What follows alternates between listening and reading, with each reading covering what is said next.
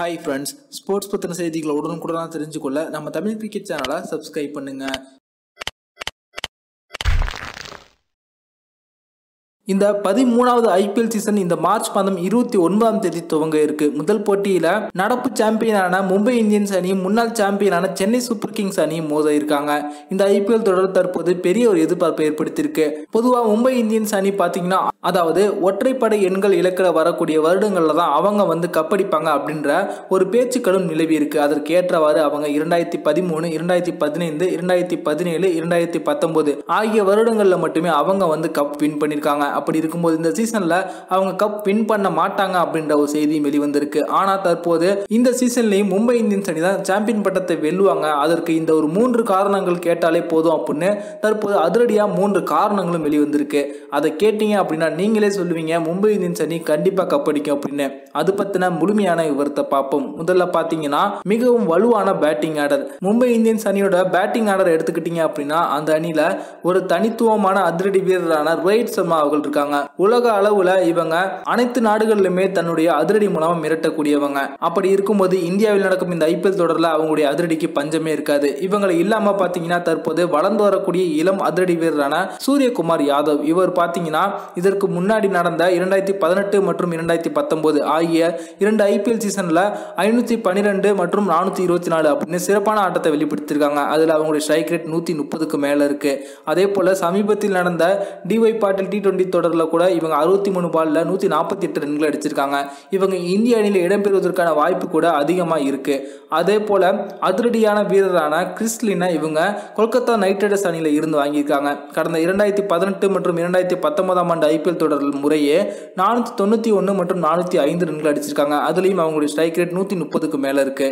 இவங்களை இல்லாம அதிரடி தென்னாப்பிரிக்கா அணியின் கேப்டனான குயின்டன் டிகாக் அவர்களும் பாத்தீங்கன்னா மும்பை இந்தியன்ஸ் அணியில தான் இருக்காங்க. கடந்த முறை இவங்க ஓப்பனிங் இறங்கி அந்த அணிக்காக 529 ரன்களுக்கு வச்சிருக்காங்க. அதுலயும் இவங்களுடைய ஸ்ட்ரைக் ரேட் 132 இருக்கு. இவங்களுடைய பேட்டிங் ஆர்டர் எதிரணி பவுலர்களுக்கு ஒரு சிம்ம சொப்பனமாகவே விளங்குது. அடுத்ததா பாத்தீங்கன்னா IPL வரலாற்றிலேயே ஒரு சிறந்த ஆல்ரவுண்டர் இவங்க அணியில தான் இருக்காங்க அப்படின்னு சொல்லலாம். தற்போது உலகின் அதிபயங்கர ஆல்ரவுண்டர்கள் ஒருவராக உருவெடுத்திருக்கக்கூடிய ஹார்திக் பாண்டியா அவர்களும் மும்பை இந்தியன்ஸ் அணியில தான் இருக்காங்க. சமீபத்தில் நடந்த DY T20 போட்டியில பாத்தீங்கன்னா இவங்க அடுத்தடுத்து 2 போட்டிகளில் சதமடிச்சாங்க. முதல் போட்டியில் 37 பந்துகளில் 109 ரன்களும், அடுத்த போட்டியில பாத்தீங்கன்னா தற்போது 55 பந்துகளில் 158 ரன்களும் அடிச்சிருக்காங்க. அதுல 20 சிக்ஸர் மற்றும் 6 பவுண்டரியும் அடங்கும். அதே போல லாஸ்ட் இயர் IPL சீசன்ல இவங்க 402 ரன்கள் அடிச்சிருக்காங்க 16 போட்டியில. அதுலயும் அவங்களுடைய ஸ்ட்ரைக் ரேட் 191 இருக்கு. ஆவரேஜ் 44.66 இருக்கு. அதே போல பவுலிங்லயும் இவங்க சிறப்பாகவே செயல்பட்டு கொண்டிருக்காங்க.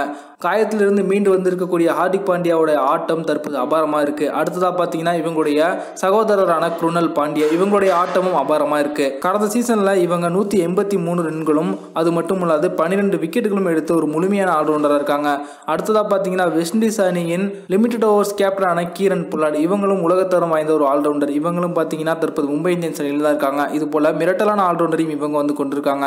அடுத்ததா பாத்தீங்கன்னா IPL வரலாற்றில் மிகவும் சிறந்த பவுலிங் யூனிட் இவங்க தான் அப்படின்னே சொல்லலாம். வேர்ல்டு நம்பர் 1 பவுலராக இருந்த ஜஸ்பிரித் பும்ரா பாத்தீங்கன்னா மும்பை இந்தியன்ஸ் அணியில் தான் இருக்காங்க. தற்போது இவங்க தரவரிசையில் 2வது இடத்துக்கு சென்றிருந்தாலும் இவங்களுடைய பவுலிங்கில் எந்த ஒரு குறையும் இல்லை அப்படின்னே சொல்லலாம். அதிலும் இந்தியாவில் நடப்பதன் காரணத்தினால இவங்களுடைய பந்து வீச்சு மும்பை இந்தியன்ஸ் அணிக்கு மேலும் ஒரு கூடுதல் பலமா இருக்கும். அதே போல தற்போதைய ஒரு நாள் போட்டிக்கான தரவரிசை பட்டியல் முதலிடத்தில் இருக்கக்கூடிய ட்ரெண்ட் போல்ட் அவர்களும் இவங்களுடைய அணியில தற்போது ஏலத்தில் எடுக்கப்பட்டிருக்காங்க. லசித் மலிங்கா உலகின் டெட் பவுலிங் ஸ்பெஷலிஸ்டான லசித் மலிங்கா பாத்தீங்கன்னா மும்பை இந்தியன்ஸ் அணி 4 முறை கப் எடுத்ததுக்கு ஒரு முக்கியமான காரணமாகவும் இருந்திருக்காங்க. கடந்த முறை சீசன்ல கூட IPL ஃபைனல்ல மும்பை இந்தியன்ஸ் அணி ஒரு பாலுக்கு 2 ரன்கள் கட்டுப்படுத்தல் வெற்றி அப்படின்ற நிலைமையில இவங்க தன்னுடைய அபாரமான பந்து வீச்சு மூலமா மும்பை இந்தியன்ஸ் அணிக்கு வெற்றியை தேடி கொடுத்தாங்க.